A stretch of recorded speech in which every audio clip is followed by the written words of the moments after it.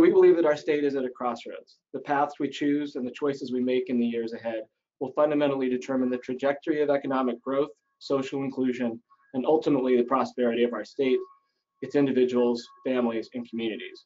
We can make choices that unlock potential and opportunity, or we can leave people locked out of sharing in our state's economic fortune. The Women's Wellbeing Index for us is about making the case for a new economic agenda that is inclusive, makes investments in California's people, and lays the foundation for broadly shared and sustained growth. And of course, it's not just about the numbers, it's also about turning those numbers into policy action, and that's why we're very excited to have such a great lineup of speakers with us today. Surina at the Women's Foundation of California, who's been such a great partner and a champion for this work. Carrie Decker with JP Chase & Company. We're deeply honored that Senator Hannah-Beth Jackson can join us today amid what's a very busy time this week in the Capitol. My colleague, Kristin Schumacher, Noreen Farrell with Equal Rights Advocates, Danielle Beavers with the Greenlining Institute, and Kelly Todd Griffin with the Black Women in California Initiative. A great lineup, and we're greatly appreciative that they can all be with us today. Surina, over to you. Great. Thank you, Chris, so much, and welcome everybody to this webinar. We're so delighted to have you all with us. My name again is Surina, and I'm the CEO of the Women's Foundation of California. And we're so delighted to be partnering with the California Budget and Policy Center on the Women's Wellbeing Index, which we launched in 2016. It was a momentous occasion for us because it was the first time that we had the data to substantiate the lived experience on the grant reports that we've been hearing from our grant partners, allies, advocates, and other leaders in the gender justice movement for years. What you'll hear today from the speakers that we have lined up is that the index is a really powerful tool for all of us who are championing gender justice, whether we are policymakers, whether we are advocates, service providers, nonprofit leaders, funders, individual donors. It's really an important tool, and what we have done, what you'll hear from today, is present some deeper analysis with the issue briefs that I want to also point you to. You can see them in addition to being able to download them from the Budget Center's website. They're also on your control panel from the GoToWebinar control panel under handouts, and there's 4 of them there. You can download them. You're among the first to see them. And then, as Chris said, I just also want to remind people are today. So hashtag California Women Thrive, CA Women Thrive, and hashtag Policy Perspectives. And then the other thing I just want to remind you is that during the panel, that you can enter questions anytime via the questions panel in the GoToWebinar site. So with that, I just want to say a few words about the Women's Foundation of California. Chris has already so well described our context in California. We're a global economy, and yet we have some of the highest poverty rates in the nation. And so we have a lot to be proud of, and we still have a lot to do. 1 in 4 Californians are struggling to make ends meet. The poverty rate is especially high among children, women of color, single mothers, and 40% of California families headed by a single mother lives in poverty. So at the Women's Foundation of California, we're investing in and connecting community leaders to change all of that. And so, you know, a big part of being able to do that is through data and research, and that's why this Women's Wellbeing Index is such a critical part of our work. So with that, we're really excited about the webinar ahead. We have some amazing speakers, as you heard, and I'm going to turn it over right now to Carrie Decker with JP Chase & Company, who'll say a few words before we move into the panel. Great. Well, thank you so much, Surina. And I just want to say on behalf of JP Chase how really honored we are and excited we are to be able to support this effort into the Wellbeing Index and going deeper on the economic security and employment and earnings indicia as part of your index. We wholeheartedly share your view that when women thrive, our communities, our families, our state, and our nation prosper. And in order to thrive, we really do need to understand where are the barriers, where are we making progress, how are we making progress, broken down by geography, by race and ethnicity, and of course, most importantly, to this study, by gender. As one of the largest corporate foundations in California, with the focus on equity and inclusive growth, including through a gender lens, this data-driven work is really important to us as we think through our own investment strategies and as we look to expand economic opportunity and scale promising practices across California. I'll say it's also really important to inform our own programs that we have with our employees, our customers, our clients, particularly women. So we're very excited to be able to help underwrite this. I do want to say we're especially happy about the brief you have about building wealth and really focusing on the wealth gap in California. I think there's been a lot of attention for all the right reasons about the income gap. As we know, women are making 79 cents of a dollar compared to men, but not as much research has been done on the wealth gap. And actually the wealth gap is far worse than the income gap. For example, white women are, their wealth gap is basically 32 cents compared to white men on the dollar, and women of color are actually pennies on the dollar. So we think that this is really critical. Obviously, wealth is a term we're not always comfortable with as women, but it is what allows us to invest in ourselves and in our families. You know, it's that store of resources we can use during an emergency. It's that nest egg we can leverage, and really for our own children, our home, and our business. And of course, it's savings for a secure retirement. And it's no surprise that the National Institute on Retirement Security has found that women are 80% more likely than men to live in poverty in retirement. So thank you to the Budget and Policy Center, and thank you, Surina, to the California Women's Foundation for your really critical work on this. We stand with you, ready to partner to ensure that all women in California thrive. So thank you. Thank you so much, Carrie.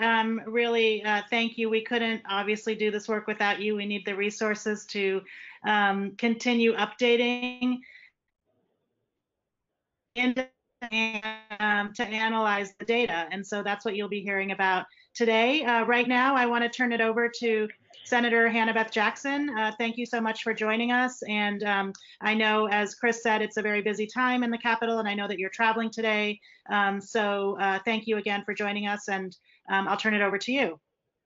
Great. Well, thank you so much. I'm really excited about this work. I'm excited that the Budget and Policy Center is yet again providing very important information and data being critically important as we have these discussions, so that we don't hear the denial that there's anything wrong, that people have more than just anecdotal examples of why we need to do so much more work.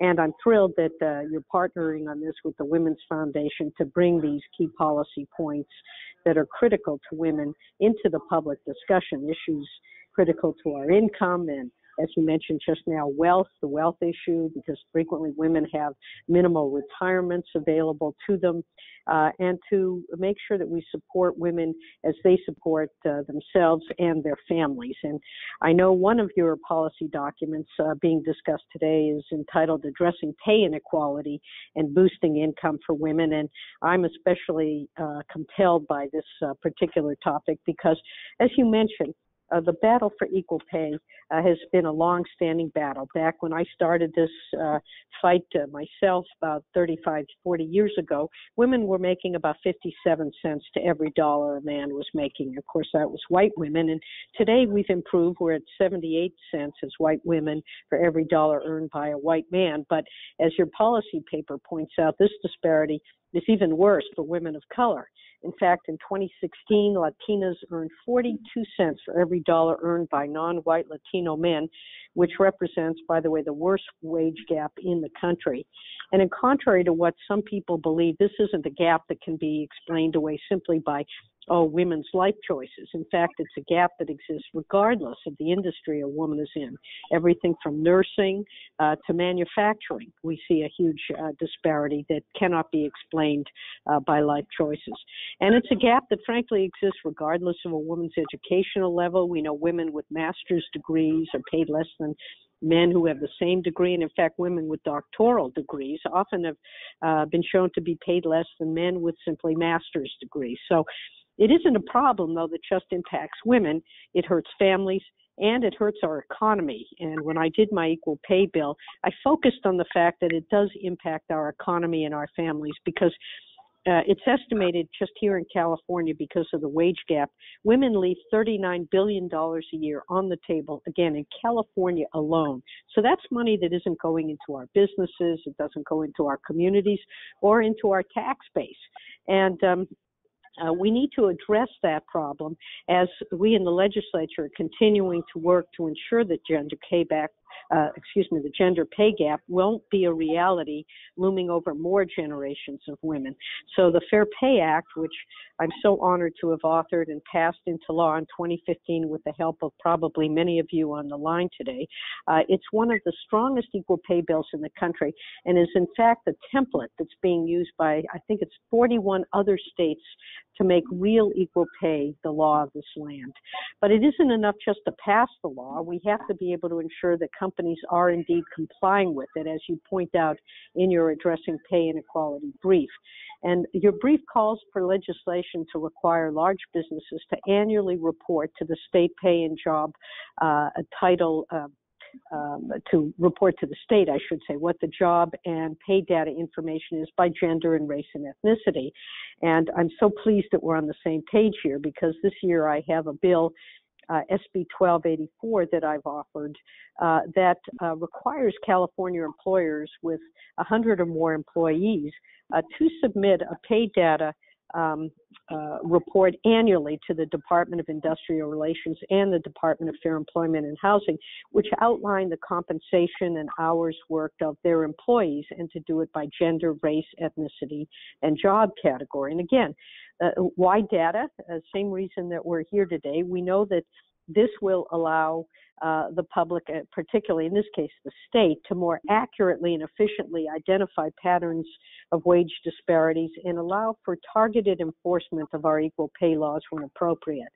So in addition, and I think equally as importantly, it is designed to encourage employers to analyze their own pay practices to ensure that they're fair and that they're complying with the law, and allow them to self-correct. Because a lot of this discrimination, I believe, is based on implicit, not intended bias. But we know it isn't enough to support women with equal pay. We need to make sure that women are able to find and afford reliable, quality, and safe childcare for their families. And your data shows more and more women are in the workforce today. Indeed, in California, 66% of mothers are in the workforce. So what do we do with our children? I mean, it means more families than ever are being asked to balance work and family life and seek childcare. So in your brief on supporting working mothers in California, you point out the lack of access to quality childcare is a significant barrier to the economic well-being of many struggling working families. So providing these families with a hand up will increase their chances for upward mobility while providing the important quality care for their children. And for more than 2 decades, the Legislative Women's Caucus here in California has championed child care funding as its top caucus priority. Recently, I'm pleased to say the caucus has been able to secure more than $1 billion in funding for early care and education. And this year, the caucus is calling for an additional $1 billion for babies. Now, I don't know whether we're going to get it, but it is a discussion and a subject that is critically important that we address now and going forward. We know that family leave is also critical to these families, and that the research makes clear that the first months and years of a baby's life are critical to that child's success. with more than 80% of a child's total brain development happening in the first 3 years of life, and frequent nurturing parent-child interactions is key to strong brain development in those first 3 months of life, also being a critical component. So last year, I was successful in authoring legislation, SB 63, that provides up to 12 weeks of job-protected maternity and paternity leave for Californians who work for a company with 20 or more employees. These measures are going to benefit up to an additional 2.7 million Californians over and above the law which currently allows for this job-protected leave for employees who work for larger companies of 50 or more. We know that working families have to have the ability and the opportunity to spend the first key months of each child's life establishing a foundation for success. You know, family leave is not a luxury. It provides major biological and developmental benefits for a child, and no one should have to choose between the well-being of their new child and their family's financial security. Your work confirms that, and so I want to thank you, both the Budget and Policy Center and Women's Foundation, for your excellent work and for hosting this forum. I am really proud of the work that we've accomplished, again, with many of you on this webinar so far, and look forward to continuing to work together to ensure that California is a beacon and that it is a place that reflects the strength of our women and that recognizes and values our contributions to the economy and to society and the importance of work-life balance and equity in all we do. And with that, I thank you for the opportunity to be participating with you today.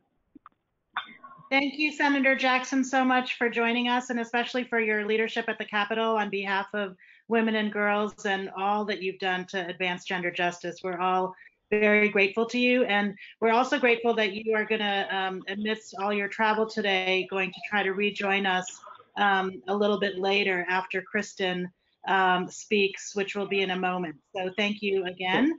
And before I turn over to Kristin, I just want to remind everybody that you can be thinking about your questions, and on your control panel on the GoToWebinar toolbar kit, you can be typing them in so that we can get to your questions. And then also a reminder about our hashtags for today, hashtag policy perspectives and hashtag CA Women Thrive, California Women Thrive.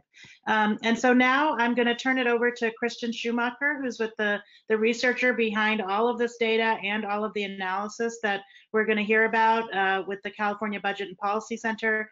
Kristin's going to take us through some of the top lines for the briefs: advancing gender and racial equity, work support, boosting income, building wealth, and the safety nets. Kristin, over to you. Thanks, Surina, and thanks to everyone that's on the webinar today. We're really thrilled that you're here to join us. So as mentioned, my name is Kristin Schumacher. I'm a senior policy analyst at the Budget Center, and I'm the lead analyst working on the California Women's Wellbeing Index. In my remarks today, I'm going to provide a brief overview of the California Women's Wellbeing Index for those of you that may not be familiar with this online interactive tool. In addition, I'm going to take you through some of the new functional elements of the index, and then finally I'm going to provide a brief summary of 4 new issue briefs related, as you've heard, to women's economic security, employment, and earnings. Next slide, please. So the California Women's Wellbeing Index is a multi-dimensional measure of how women are faring in counties across California. So as this diagram illustrates, there are 30 indicators, that's that long list on your right-hand side, and they're grouped under 5 topical dimensions that Chris mentioned earlier: health, personal safety, employment and earnings, economic security, and political empowerment. In addition to our county level data, the index also includes data by race and ethnicity at the state level for 22 of the 30 indicators. So next slide, please. So this slide shows an image of the index landing page. And on our heat map here, blue represents a higher score, and by higher, we mean more positive. It represents a higher score relative to other counties. And then the darker the red, the lower the score relative to other counties. And as you can see, counties with the greatest overall well-being are in and around the Bay Area and in Lake Tahoe as well. And the counties with lower relative scores are in the San Joaquin Valley and the Sacramento Valley, which is north of Sacramento region, and then in some of those northern counties too. So when you click on the county map on the landing page or on the stackable list of county names, you can pop up a county fact sheet. Next page, please. Next slide, please. So this slide just shows you a sample of one of our county fact sheets. And this county fact sheet provides data for all 30 indicators at the county level. And this is just showing the top half of the LA County, just as an example. Next slide, please. And then due to the support of JPMorgan Chase, we were able to improve the utility of the index, and we produced indicator fact sheets that provide data for all 58 counties and also data by race and ethnicity for the state too. For example, this slide shows just a screenshot of our poverty indicator fact sheet And the front of the page is going to provide the data by race and ethnicity whenever available. And then the backside, which isn't here, shows a table or provides a table of the county level data for all 58 counties. Next slide, please. In addition to the indicator fact sheets, we've also made the index more user-friendly by making it smartphone compatible. So if anyone has their smartphone available, you can pop open the index and check it out while I'm talking. We also made the data available in an Excel file for those of you that really love data like we do. And that bright red arrow up at the top of the screen is pointing to the Get Data button. That's going to prompt you to download the file in Excel. And then finally, as has been discussed, we produced a set of 4 issue briefs related specifically to the economic security, employment, and earnings dimensions. These issue briefs provide a deeper dive on the data analysis, some different cuts of the data, and they also provide some policy recommendations for both state and local level policymakers. And you can get those briefs with the policy recommendations button, again, there at the top. Next slide, please. So as you've heard, we structured these briefs around 4 themes, and they include strengthening public systems and supports, supporting working mothers, addressing pay inequality and boosting income, and then helping women build wealth. So in the remainder of my presentation, I'm going to review some of the data and analysis, and then also some of those policy recommendations from each of those briefs. But in the interest of time, I'm just going to offer a few highlights. And so I really encourage you, when you have the time, to download the complete set and take a look. So to begin, I'm going to start with the analysis and policy recommendations from the Strengthening Public Systems and Supports brief. Next slide, please. So this chart shows the percentage of women and men living below the official federal poverty line in California. Here you can see that women are more likely than men to live in poverty at every stage of life. And this is especially true for women at a time when they're often expanding their families, and again, later in life. As you can see, the gap between women and men is especially pronounced for the 25 to 34 age group, and again for the 75 plus age group. The persistence of race-based discrimination means that some women face greater challenges, and our data analysis from this issue brief shows that a larger share of African American, Latinx, and Native American women cannot afford enough food. They struggle to pay for housing, and a greater share of these women live in poverty, as compared specifically to Asian and white women. So, however, I would also note that across the board, the levels of food insecurity, housing cost burden, and poverty levels are unacceptable for any woman, regardless of their demographics. Because of women's high poverty rates, women are more likely than men to rely on public systems and supports to afford the basics. And when I talk about public systems and supports, I'm talking about things like food assistance, or perhaps public health care coverage, or subsidized early care and education, just to name a few. Next slide. So there are a number of actions both state and local policymakers can take to strengthen public systems and supports.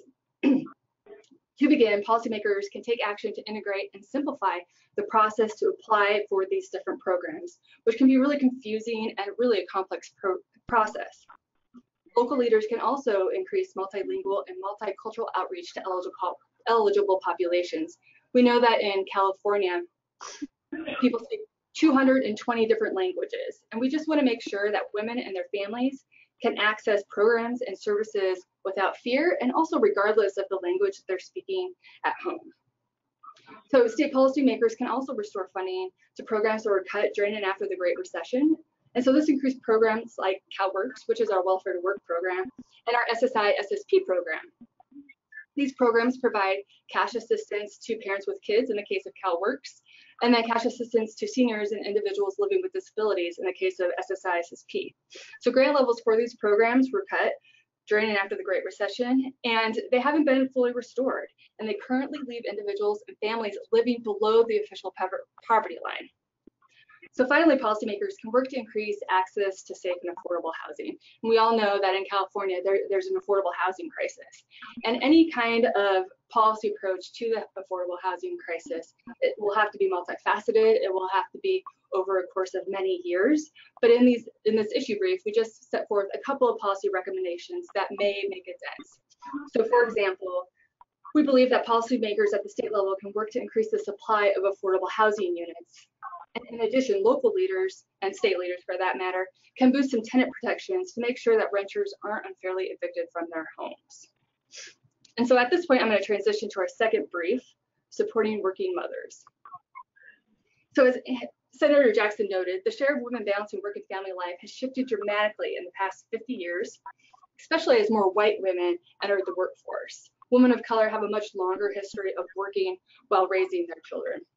So this chart shows the percentage of mothers who are breadwinners in California from 1967 to 2016. And overall, the share of breadwinning mothers has more than doubled during this period. And this means that women's paid work has become incredibly important to families' economic security. So it's critical that women are paid a living wage, but this is especially true for mothers that are the sole breadwinner for their family. Next chart, please. Yet we know that a large number of women earn low wages in California. As you can see, across race and ethnicity categories, a larger share of women than men earn low wages. However, a much larger share of Native American, African American, and Latinx women are earning low wages. And again, this is due in part to a legacy of discriminatory policies and structural racism, which really creates barriers to success. So this is a couple of ramifications. Women who earn low wages may have a harder time supporting their families. For example, a mother earning low wages is going to have a hard time affording the cost of childcare. In California, the typical single mom earns just $30,000 a year, and that was for 2016. And she would have to spend about 70% of her income on the cost of care for 2 kids in a licensed center. Obviously, that doesn't leave a lot of room left over for other expenses like the high cost of housing or healthcare, for example. In addition, women earning low wages also typically work in jobs with limited benefits, and they're also subject to unfair scheduling practices, which means that they don't often know in advance what their schedule will be or how many hours they're going to get. And this makes it really difficult to balance work and family responsibilities. It's hard to schedule your childcare provider if you don't know what hours you're going to work, and it's hard to balance your family budget if you don't know what your paycheck's going to be week to week. Next slide, please. Given the large number of families balancing work and family obligations, it's really important that the state and local policymakers take action to support working mothers in California. So they can do that in a number of ways.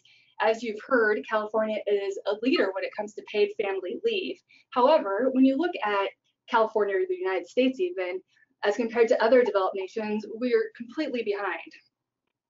So California should continue to expand our paid leave program, and we should expand it to 6 months. And we should also boost the wage replacement levels, particularly for low-income caregivers. This is going to increase the chances that they can afford to take time off to care for their family. If you're a woman earning poverty-level wages, it's going to be really difficult to take your paid leave that you have earned if you're only going to earn 70% of that wage back during your leave. Another action policymakers can take is extending the Cal EITC to family members who aren't working for pay but are caring for dependents. The Cal EITC is a refundable tax credit that can create real positive change for people that are struggling to get by. And by extending this to unpaid caregivers, we really will recognize in our state that we value caregiving. Policymakers should also boost funding for the state's subsidized child care and development system. Much like CalWORKS and SSI and SSP, policymakers cut this system dramatically during and after the Great Recession, and we're serving far fewer families, and this is with unprecedented need. We've calculated just 1 out of 7 eligible children are actually accessing subsidized care.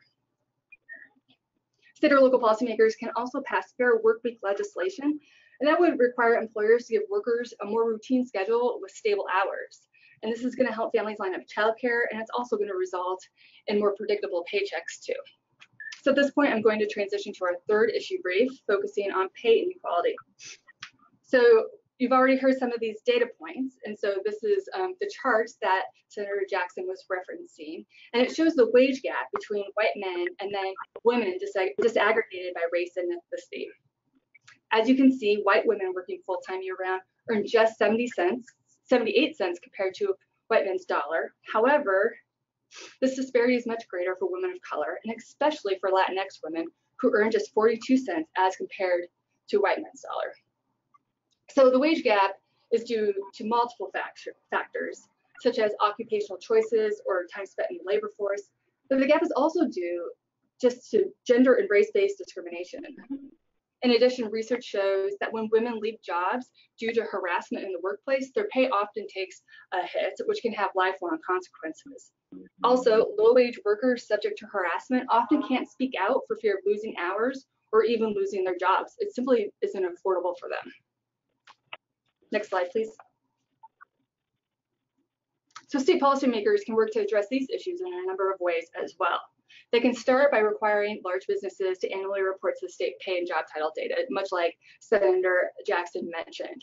State policymakers can also take steps to strengthen workplace protections against harassment.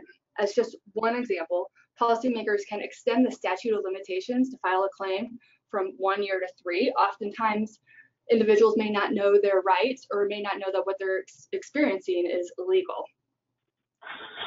Finally, to further boost the income of women truly struggling to afford the basics, policymakers can continue to expand upon the Cal EITC in a number of ways. And just one example is increasing the income eligibility limits in the next few years to keep pace with the rising minimum wage, which is slated to move up to $15 an hour by 2022. So finally, I'm going to transition to our last issue, which focuses on helping women build wealth. So wealth is a measure of what an individual owns minus their debt, and it's often a better indicator of financial security than income. So similar to the wage gap, there are huge disparities in wealth between women of color and white men and women. In the US, both Latinx and African American women have very little wealth. The issue brief also shows that in California, women of color lag behind in both home ownership and business ownership, which are two critical ways in which individuals build wealth in California and in the US. In addition, certain practices strip wealth from families, and these practices tend to hit communities of color particularly hard. So one example includes fines and fees for individuals that are involved with the criminal justice system. These fines and fees tend to place a heavy burden on women in particular because they often cover the cost for family members. Also, certain predatory lending practices, such as payday lending, also tend to prey on communities of color and strip wealth from many. Next slide, please. So there are a number of actions policymakers can take here too. For example, cities and counties can help families build wealth by investing in a pathway to home ownership. And this would allow families to build wealth and access an affordable home too. And one such example is a shared equity home ownership model. Also, policymakers should fund outreach to promote a new voluntary retirement savings plan in California. This plan is called Cal Savers, and it's going to launch next year. Research shows that the program has real potential to improve retirement security for low-income Californians. However, right now, the state can't fund outreach for this program without a technical change in statute. So policymakers can also follow the lead of a handful of other states and eliminate asset limits in CalWORKS, which again is our welfare to work program. This would allow families to accumulate modest savings without actually losing eligibility to the program. Research in other states shows that this doesn't dramatically increase state costs. It actually reduces the cost due to less administrative burden and verifying eligibility, but you don't see a large increase in caseload.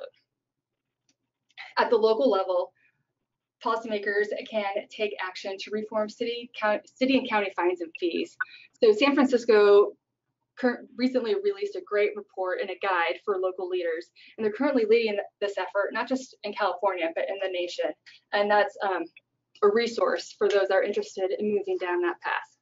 And then finally, state policymakers can curb predatory lending practices by imposing limitations on certain financial products like payday loans and high cost installment loans. And when I talk about imposing limitations, I'm talking about an annual interest rate cap to make sure that families don't get caught in a debt trap that they can't find their way out of, because this also will strip their wealth and prohibit them from building wealth in the future as well. So as we've heard, we know that when women thrive, their families and communities prosper. And we're all better off when everyone, regardless of gender, race, ethnicity, or any other demographic category, is better off and has the opportunity to excel. So at that point, I'm going to take it over to Surina. Back to you. Great. Thank you so much, Kristin. And as you can all see, there's an amazing amount of data there and analysis, which I think will help us all in our work. I know that Senator Jackson was going to try to rejoin us to respond briefly to Kristin, so I just want to see if you're on the line. I am. I'd be delighted. Great, thank you so much. So, as you can see, I am on the plane. I apologize, but I think the best response is that each one of these suggested policy measures are things that either we are working on or have achieved here in California, or have discovered that there are some real challenges and obstacles to trying to achieve greater parity in the workplace, greater job life balance, and one of the biggest obstacles is the power structure, if you will, represented by the chambers of commerce, by the Manufacturers Association, by those who represent the big companies who don't believe or want to encourage the kinds of flexibility that we need as a 21st century world. And this has been a challenge for us. Of course, we're seeing it on a national level, too. This notion that people are poor by intent, that they are just not willing to work hard. And it's really had a bit of a layer of kind of negativity that we are seeing or have been seeing to go along with, to compound the fact that, frankly, the State Chamber of Commerce, if they don't like some of these ideas, the idea of flexible work hours, for example, was one of the things that you mentioned, paid leave to 6 months. I had indicated I worked hard and was able to get 12 weeks. Boy, I'll tell you, that was a battle. You have companies saying, oh, these are job killers. The Chamber doesn't like any of this flexibility. Everything's a job killer. It's going to destroy businesses here in California. It's sort of their mantra. And I think what we need to do is certainly getting more women elected who have had to balance work and life and who've had to care for aging parents or grandchildren and see that the fabric of our society today is very different than it was 50 or 100 years ago. We really need to keep pushing that envelope. And, of course, having the data that you are presenting is very, very, very helpful. You mentioned the voluntary retirement savings program. This is really could be a game changer, but we're seeing impediments to this coming from the federal side. And we have to really be honest that those in power, those with the money, don't want to share it. The battle we had to increase the minimum wage, which we have done, and other states are following, is an enormous battle. So we really have to work very hard, help change the culture, help change the messaging, because when we have to call on all of these social programs, because we have people living in poverty, we have people living on the streets, the level of homelessness, the level of mental illness, the level of problems that society then has to absorb. We really are missing great opportunities, both in terms of the fiscal health of the state and of the country, but also the spiritual, moral, and human values that people bring to the table and bring to their community. So rather than get into specific detail on all of them, I think we also have to talk about this conceptually as well and keep working towards every one of those issues that in policy proposals are valuable. Most, if not all of them, we've started to address and try to bring forward in the form of legislation. And I just want to leave you all with the notion that if we continue working together, banging these drums, showing the data, showing how the state will benefit economically as well as in our quality of life by doing these things to eradicate poverty, to create greater equity and equality of opportunity. That's what will make California the leader and will bring the country along with it in a way that will benefit everyone. Go ahead and check it at the gate. That way we'll be out of here on time. We won't have to go through and try to make room for everybody. Thank you again, folks. Great. Thank you so much, Senator Jackson, for joining us, and especially while you're in the midst of traveling. It sounds like you're getting ready to standing in the aisle. We are only down the middle seat. We are, but I thank you for your great work, and I thank you for the opportunity to speak today and look forward to working with you in the future. Look to your left, look to your right. Wonderful, and us as well. Thank you so much. So we're going to continue to move on today, and before we move to our next speaker, I just want to remind everybody to get your questions into the control panel. We'll have time for questions at the end of the webinar. Some of them are already starting to come in, and so we're looking forward to others of you. Also a reminder to tweet your responses to this webinar through the hashtags #Policy Perspectives and #California Women Thrive. That's CA Women Thrive. And then next, I'm going to invite Noreen Farrell, who is the Executive Director of Equal Rights Advocates and the Chair of the Stronger California Coalition, to join us on the webinar. Hi. Thanks, everybody. Great to be here, and I'm really so excited to see the policy recommendations of the index, and know that it really tracks very closely work that we're doing in partnership with, you can change the slide, 30 plus core organizations, but up to 50 who are also supporters across the country, across the state, coalitions and individual organizations that are really serving millions of Californians, have come together for our Stronger California campaign. And we were founded a couple of years ago to really do and track what is clear is happening in this well-being index. And that's really have a comprehensive agenda that looks at all contributors to economic security for women and their families in California. And we've been working very closely with Senator Jackson and other women legislators in the California Legislative Women's Caucus to advance our agenda. And I thought I would just spend a couple of minutes walking you through this year's agenda, and particularly where it overlaps with some of the recommendations that, that you've heard about today. And so if you just could go to the next slide, we'll get started. This is a very big agenda. There are over 16 pieces of legislation and pretty comprehensive budget asks. And again, they're formed by statewide coalitions working across 4 pillars of what our agenda is, which track very closely the well-being index, expanding access to childcare, addressing poverty, building wealth, making sure we're supporting family-friendly workplaces, and then also making sure that we're pushing fair pay, fair job opportunities, workplace justice, particularly for low-wage workers, immigrant women workers, and those who are most vulnerable to exploitation. And so going to the next slide, you can see a couple of bills that track the recommendations very closely. So this is our childcare pillar. And what's exciting is AB 2023 would make the state child independent care expenses refundable, which has been a recommendation out of the Wellbeing Index. Another, the billion for babies, Senator Jackson mentioned. Very exciting. We realize that we need to go bold to really meet the needs of families across California. So if I could have the next slide, I'll explain some more great bills.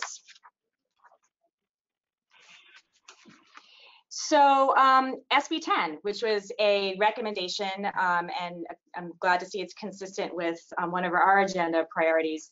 The California Bail Money Reform Act really is just to make the bail system in the state much more fair. We know it has a really profound disproportionate impact on women of color who are posting bail for loved ones. And there's a couple of ways that it significantly reduces the use of money bail. So it's an exciting bill that we're tracking, and it's moving along very well through the state legislature. And just for folks who are wondering about the legislative process, we're about halfway through the legislative cycle in Sacramento, and we've just gotten through the first house, and now all the bills will be going through the second house, and I can report on how we're doing at the end. The next is a $1.5 billion ask to really end deep childhood poverty, and we're really passionate about this issue. It's, you know, it's really important because it's placing a minimum grant level to ensure that no CalWORK families fall below the 50% federal poverty line. I'm happy to say that it just passed through the Senate with a unanimous 39-0 vote. So we're well on the way to getting that passed. Of course, there's a budget piece of it that we're still negotiating. The AB 3200 also tracks a recommendation of the Wellbeing Index, and that's would require SSP payments to be increased so that all SSI and SSP grants are at least 100% of the federal poverty line. And it also reinstates cost of living adjustments for those payments. Next slide, please.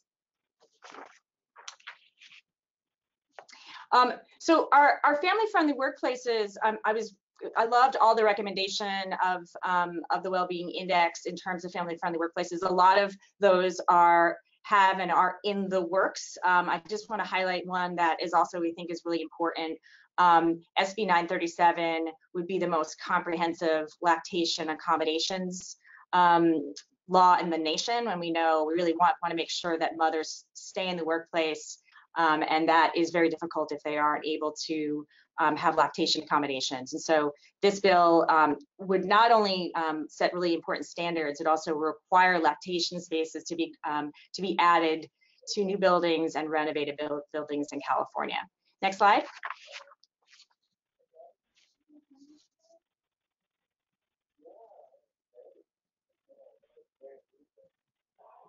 Can you push to the next slide?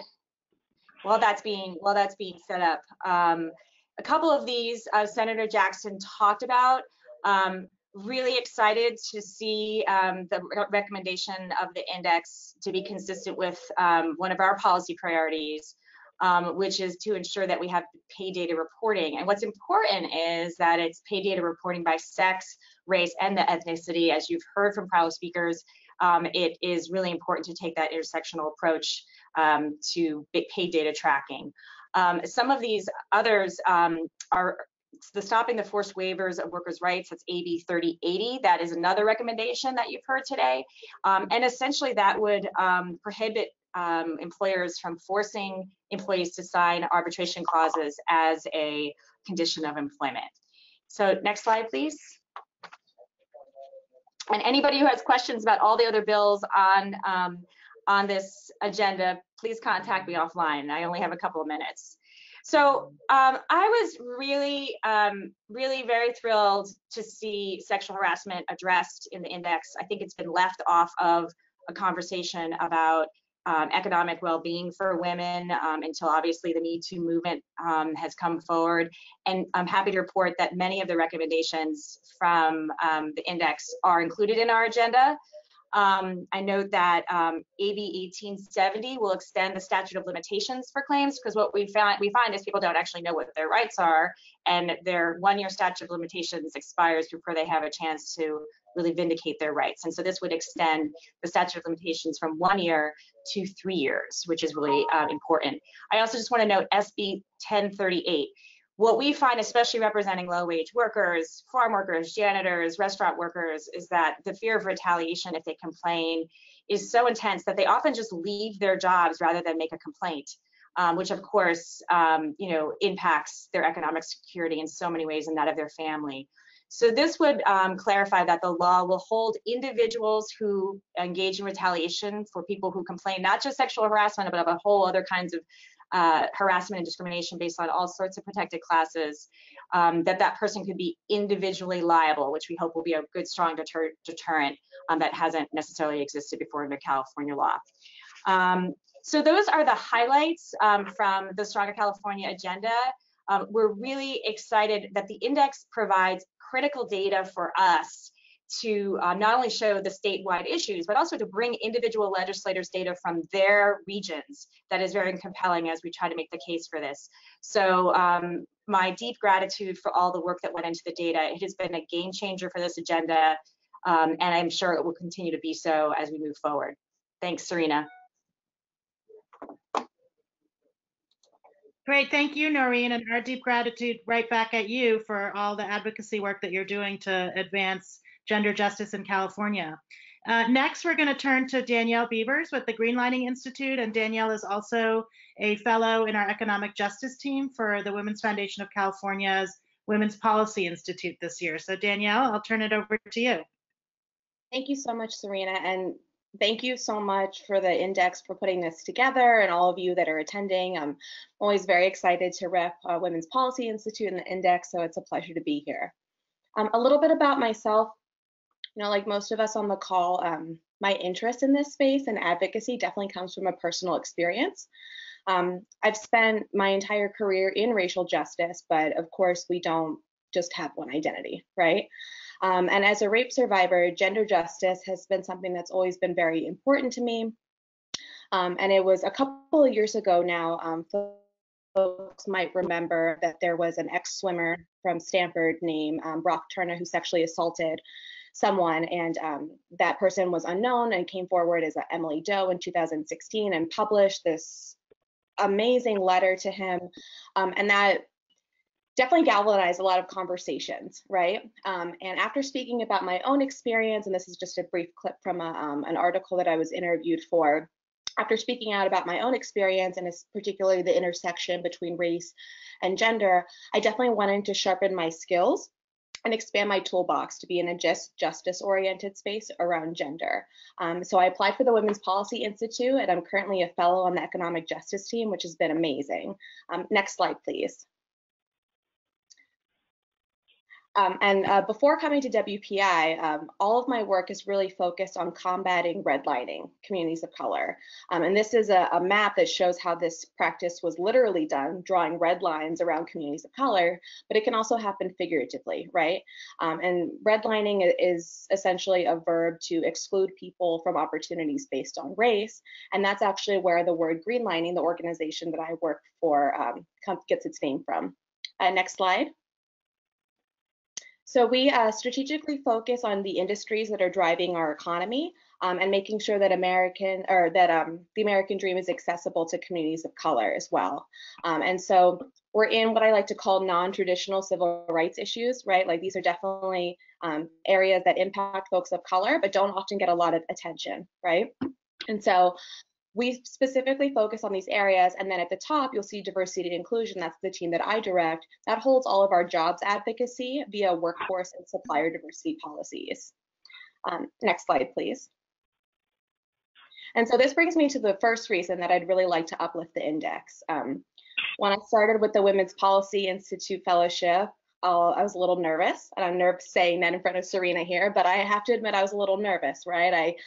I didn't know how my experience as a person of color would be received in such a gender-oriented space, but it was actually during our first retreat that we were introduced to the index as a resource when we were researching what our bills would potentially cover. And when we started going through it, this is just a screenshot, and Kristin had a lot of great screenshots in her portion of the presentation. But when we were going through this and seeing how the different qualities of life were being unpacked, and then also how they had wonderful data on race, I knew that the Women's Policy Institute was the right place for me, and that the index was definitely a tool that I would be using, not just in WPI, but far beyond. And so what I really loved, and this challenged me in my own advocacy, was to incorporate more intersectionality, right? Which is something that we've already touched on a little bit, but essentially the idea, you can go to the next slide, great, thank you. And you can see it defined at the bottom is, at least how greenlining defines it, is that intersectionality is when identities overlap and can create overlapping or interdependent systems of sources and oppression. And so this is an excerpt from our new diversity, equity, and inclusion framework. And this portion right here really challenges folks to be explicit and precise in who they're talking about for their DEI advocacy. And from the index and the WPI, wanted to make sure that I brought in that intersectionality. And so that's something that greenlining now practices in a lot of our work. The second slide, please, or next slide. This brings me to the second reason why I really love uplifting the index. This is a simplified version of my program's theory of change, right? So going from research to thought leadership, movement building, and then the actual advocacy piece, right? I'm on a team of 2.5 full-time employees, and so doing all of this across an entire organization is very, very challenging, right? Like, we wear a lot of hats, like most of you on this webinar here. And so the index provides such great data, and it's disaggregated on so many different levels, not just including race, but also geography and issue area, that this really helps lift the burden of fulfilling that research portion in how greenlining conducts our diversity and inclusion advocacy. And then just one more slide, please. And then I also just want to do one more plug really quickly for the Women's Policy Institute. We were in a workshop around communication, and to the figure on the left is an image that I borrowed from a workshop that we had on how you essentially engage folks, right? So going from educating people about an issue at the broadest standpoint, right? Like, first they have to know about the issue, and then that gets funneled all the way down into policy. And as soon as I saw this, it resonated so much with me and kind of our theory of change here. And I even color coded the different areas of how they interrelate to each other. But this really kind of like hit home for me of how fundamental and foundational research is to any form of advocacy, and making sure that you go from educating people about issues and then turning that into actual knowledge. And so I'll end it there. Just want to thank everyone so much for your time, and especially for the index and the Women's Policy Institute. Really encourage you to check the tool out and incorporate it into your own advocacy as well. Thank you. Thank you so much, Danielle. As you can see from Danielle's remarks, the index is just really a useful tool and something that we can really put into practice in terms of the research and the data. So I want to remind everybody to put your questions into the control panel section that says questions, and also our hashtags, policy perspectives, and hashtag CA Women Thrive, California Women Thrive. Our last speaker today is Kelly Todd Griffin, who is with Syselect Inc. and the State of Black Women in California initiative. So Kelly, I'm going to turn it over to you, and then we'll have a moderated discussion and take questions from the audience. Thanks so much. Great, thank you, thank you. First, I want to thank the Budget and Policy Center and the Women Foundation for giving us this time to really give some insight to the state of Black women in California, which we kind of talk about as being the invisible minority. One of the good things about going last is that I can piggyback on what everybody else said, and I seem so much more informed. Next slide, please. So just a little bit about Syselect. Syselect is the organization that I founded, focused on empowering women of color, particularly Black women, in a meaningful way. And one of our signature initiatives is the State of Black Women in California, which provides a strategic policy platform and action plan. The Women's Wellbeing Index really helped guide our work. And so I think what I'm going to talk about in the next slide is really how the index was put into practice. Next slide. So understanding the data. Next slide. Next slide.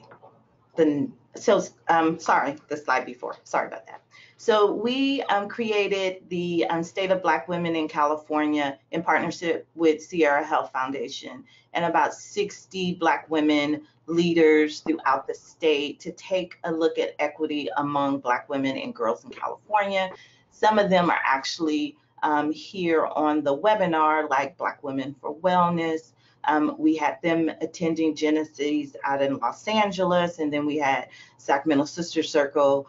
We had a lot of different organizations, BWAPA, which is Black Women Organized for Political Action, that participated with us, along with some of our key Black women leaders. We had Senator Holly Mitchell kick off the activities that we did when we did our convening here in Sacramento.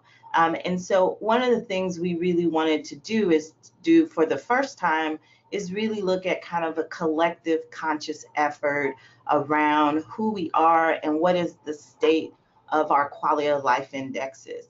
Although women of color are progressing as a whole, Black women are more likely to be single breadwinners, live in poverty, and face significant barriers. So the Black Women's Wellbeing Index really kind of tells a bleak story when you're looking at the data as it relates to Black women.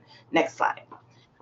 Black women in the state, we're 1.1 million women and girls live in California. We're the third largest population actually in the nation, only behind Georgia and New York. Next slide.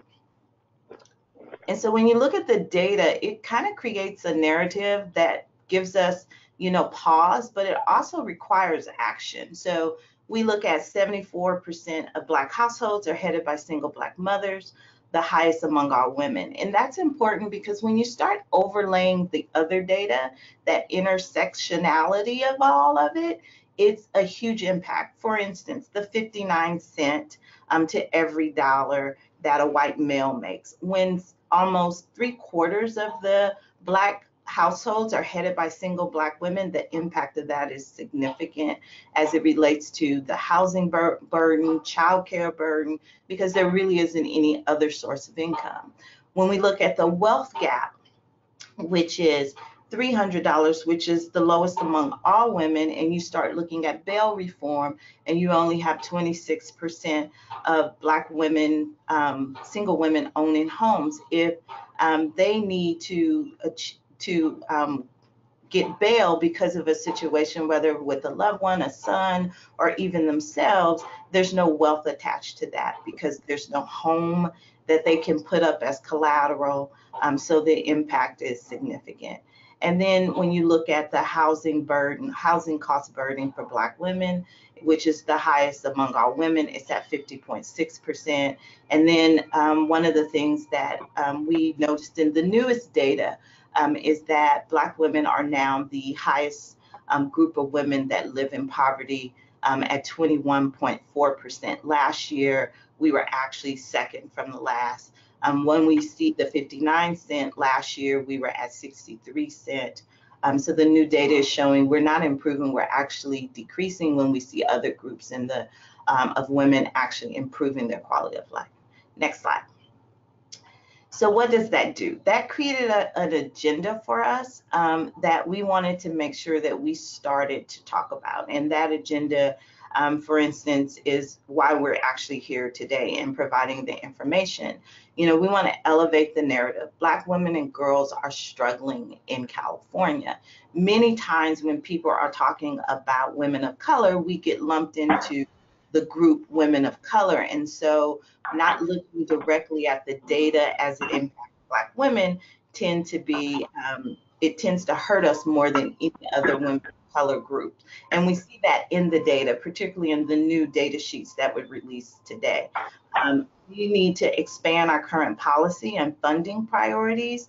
When we look at some of the bills like the Holly Mitchell bill around CalWORKs, which Noreen talked about, SB 982, that's significant for Black women, particularly as more Black women are living in poverty than any other group.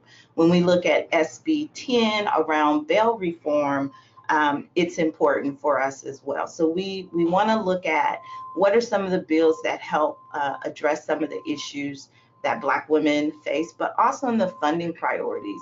We find that most of the funding tends to go downstream, and a lot of times it impacts Black men and boys, particularly when you start looking at My Brother's Keeper, when you start looking at the Men and Boys of Color initiatives. And so we're not seeing a comparative initiatives around the funding or policy that supports the needs of Black women and girls throughout the state.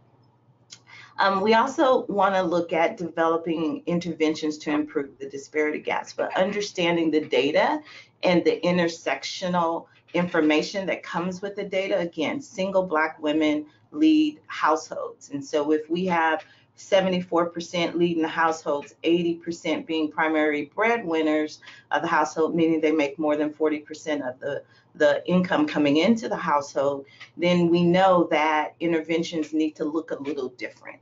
And when we say little different, it's like, how are we talking about childcare?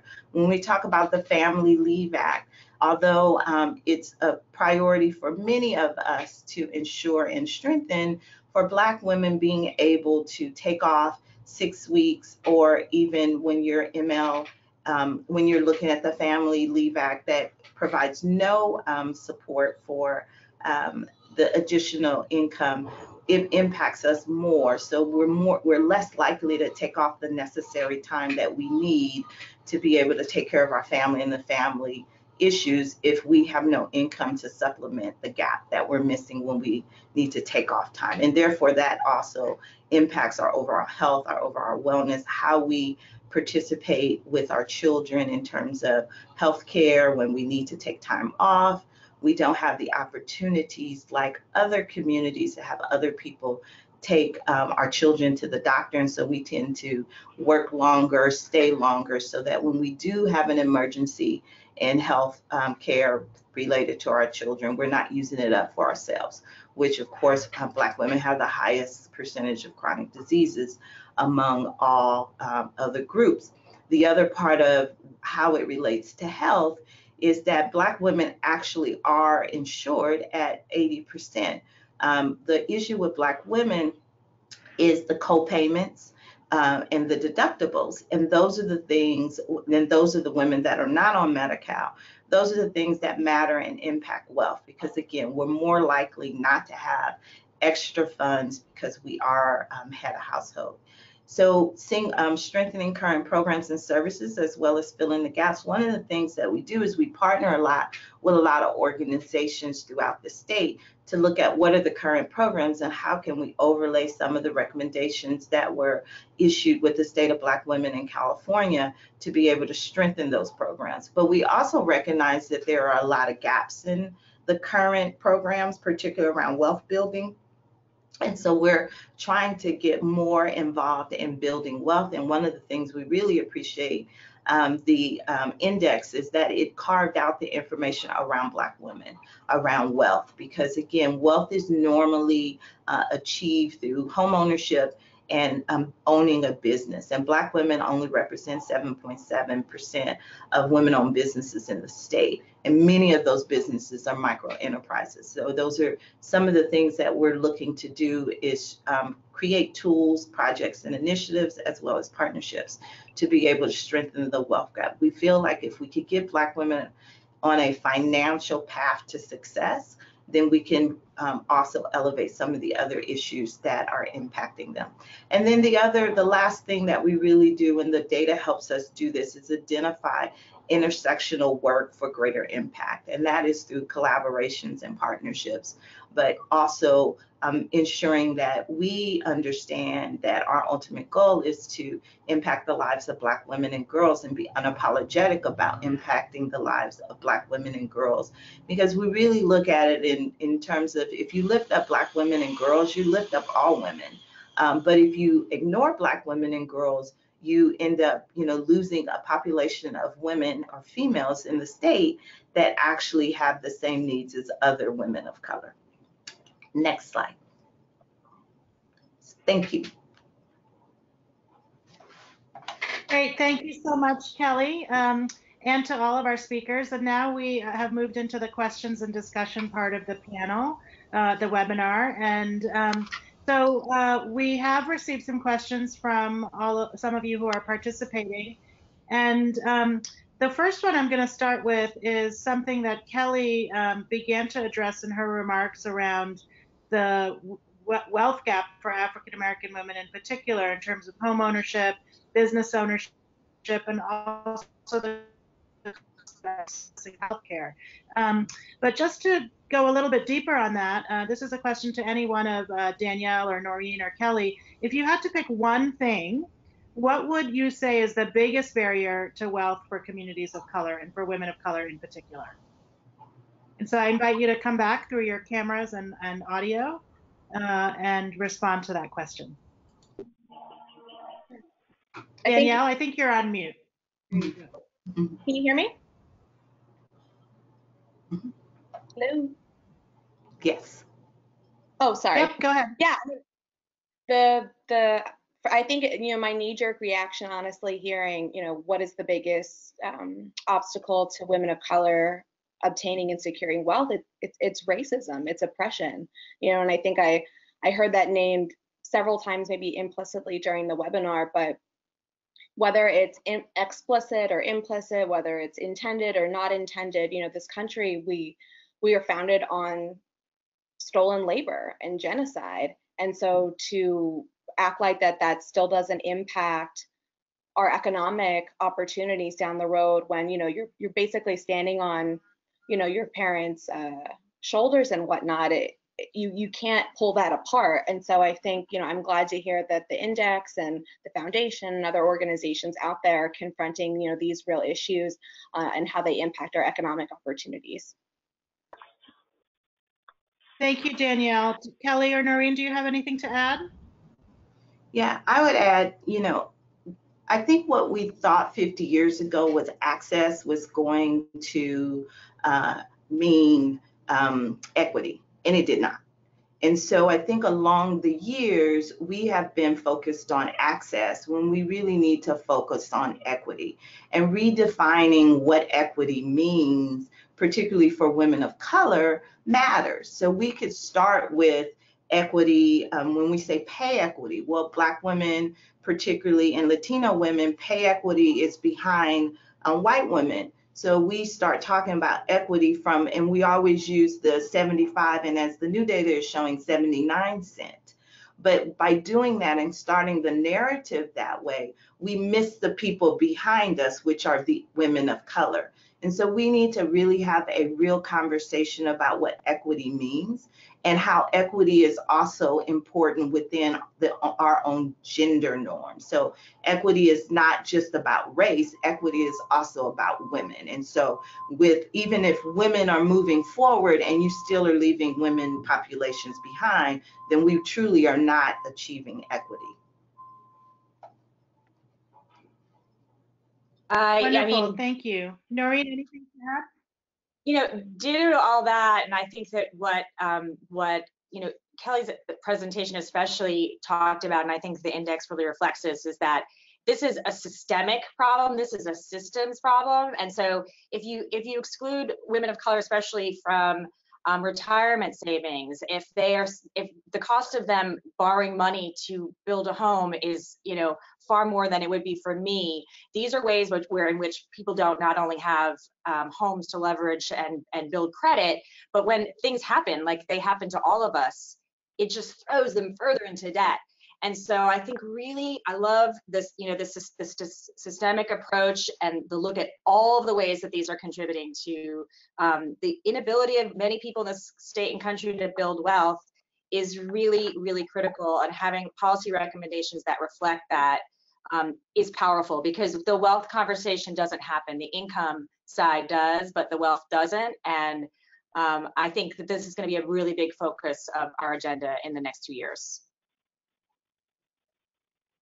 Great, thank you so much. It's really such an important part of the conversation around economic security and justice to talk about how much women own in addition to how much women are able to earn. So thank you for those responses. Another question that came through is that on the issue of equal pay and the pay gap, and the bill that was mentioned earlier by Senator Jackson, SB 1284, What will it take for this to pass, and where is the opposition?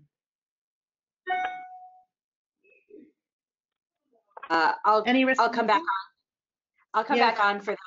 I think, and this bill, by the way, one thing I didn't, and Senator Jackson didn't mention, is this bill is really also in a direct response to what's happening at the federal level, in which the Trump administration is pulling back on pay data collection by federal agencies. So it makes this critically important as we want to make sure that California becomes an example for other states. So at least we get statewide protection. The pushback that we tend to get is from certain members of the employer sector who say that collecting this kind of data is burdensome. But we also have really great corporate, examples like Salesforce of people that have voluntarily collect this kind of data, do their own internal audits. And so we're definitely trying to highlight those high road employers that are showing that it's really important. It's easier to collect data and correct problems than facing a lawsuit from an organization like mine, because we make it really painful. So we're trying to create incentives and really show the positive sides of internal soul searching and data review by all employers. I think that the biggest, I don't see huge opposition except for from the employment community, but like I said, I think we've got a couple of really good employer leaders that are helping our cause. Great, thank you, Noreen. Okay, next question from the audience. We still have hundreds of people on the webinar. Is there anything you can say about the difference in earnings between women who attend post-secondary education and those who do not?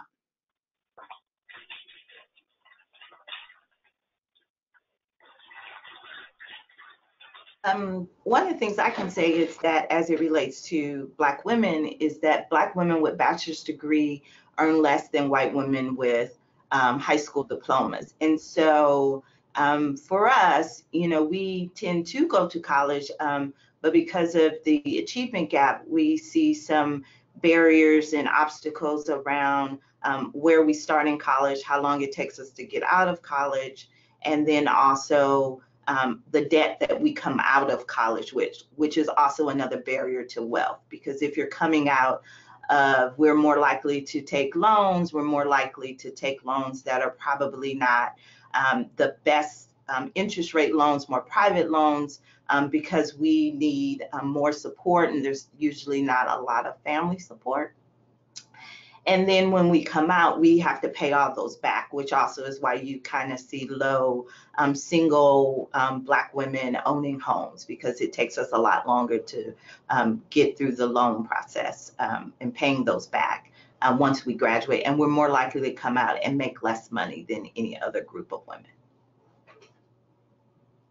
Yeah, and I would just note that Senator Hannah-Beth Jackson actually touched on this very briefly, and she noted that even when women do earn degrees and even professional degrees like a law degree or a doctorate, they're often still paid less than men at lower levels of educational attainment. And we can say that as women as a whole, if they get a certificate or a degree, then they do boost their income, but that doesn't mean that it erases the wage gap by any means. Yeah, and just to piggyback on that, it's actually the case that the pay gap increases for women as they get more degrees. So as they get into higher pay professions, the pay gap percentage actually increases, which is a huge issue, obviously. And every single industry except for, I believe, shoe shining, there is a pay gap. We have options. We can go become shoe shiners, I guess. Wow, okay. None of that really makes good sense at all.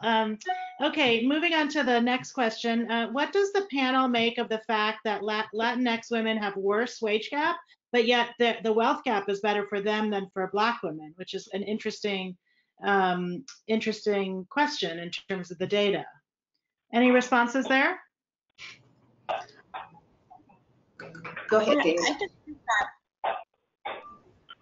I would say that it's probably due to the compacting impact of everything that the Black community has gone through. And while, you know, maybe right now the income, which is much more flexible, right, and in the moment than wealth, which is an accumulation over time, you know, let's see how the demographic trends continue on. And we may be seeing an adjustment in Latinx women being at the bottom of the wage gap when it comes to disaggregating that information. But kind of just when we've been talking about the compacting effects of racism and other factors, I would say that I would most likely think that it was contributed to that.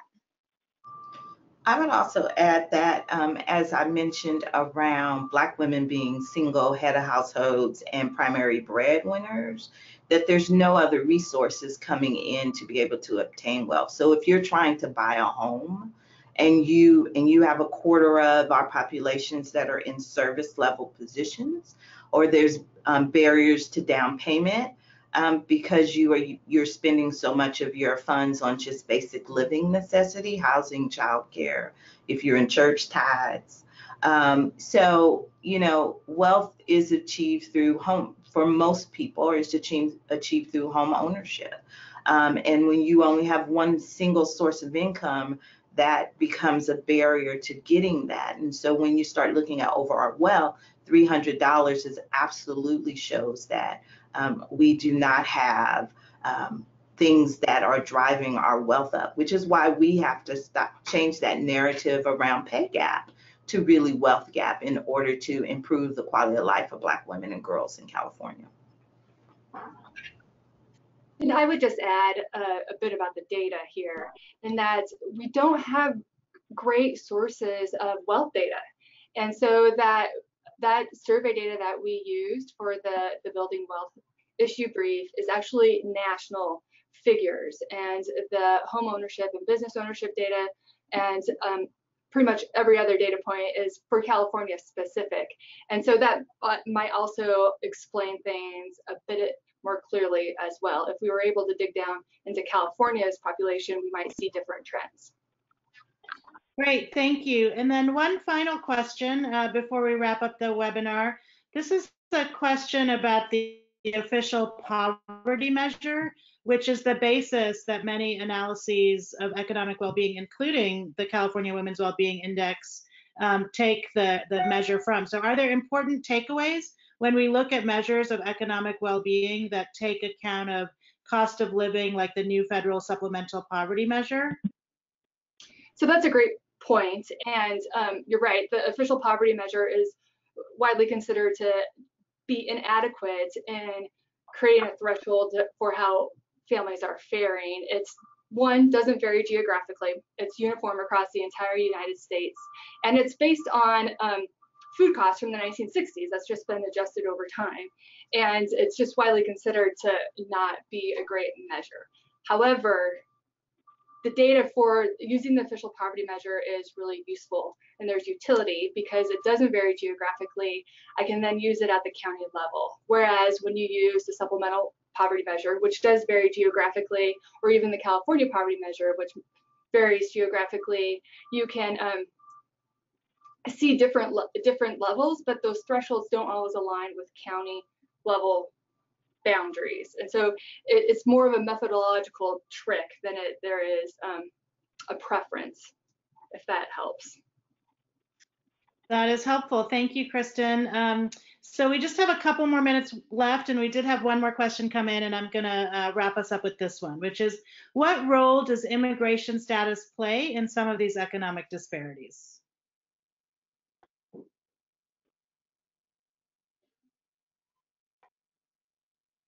So I'd invite any of you that have a response to that question. What role does immigration status play in some of these economic disparities?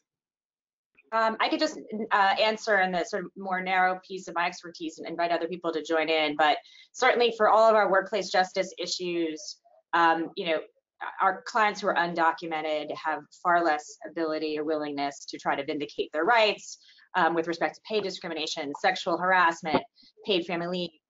Of course, many are often excluded from protections altogether. We also know that there are industries in which immigrant women predominate, like domestic work and agricultural work, which without our strong efforts are actually excluded from fair pay protections by statutes. So that's important work of the Domestic Worker, California Domestic Worker Alliance, and others, to make sure that both documented and undocumented workers in these workplaces are not excluded and have vehicles to vindicate their rights. And I would just add that the data sources that we use for the index include both documented and documented individuals, doesn't distinguish. And so we are seeing, the data you see includes both populations. And not only locked out of some of like the equal pay laws, they're also locked out of many public systems and supports that help families make ends meet. And so they struggle in that regard as well.